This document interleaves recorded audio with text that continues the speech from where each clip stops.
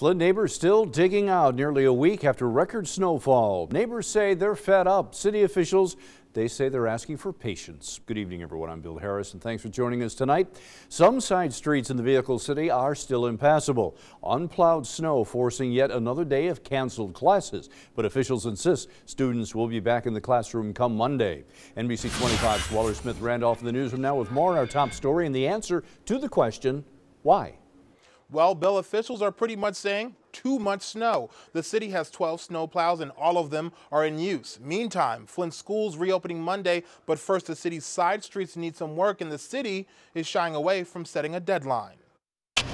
This is the third time Charles Snyder has dug out of Joliet Street. I'm just gonna dig this out, so I got a path right here.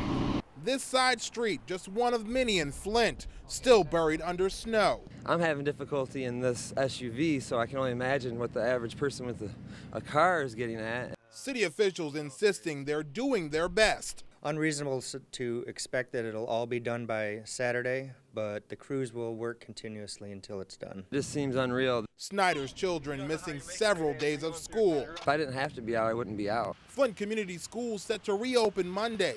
Officials blaming the week-long closures on the side roads, saying in part, while the main roads may be in fair shape, the condition of the side streets is a major consideration. The neighborhoods are getting plowed, progress is being made. The city's road crew getting help from the state. The Department of Transportation sending trucks to help clean Flint streets. We're expecting to get some assistance from them, but right now our trucks are out there, our crews are out there 24/7. Let's get the proper road crew out and get this cleaned up. Snyder hoping those extra crews come soon because he could really use some help.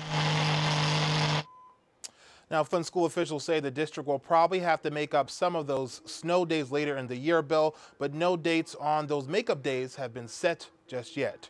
In the newsroom, Walter Smith-Randolph, NBC 25 News. Bill.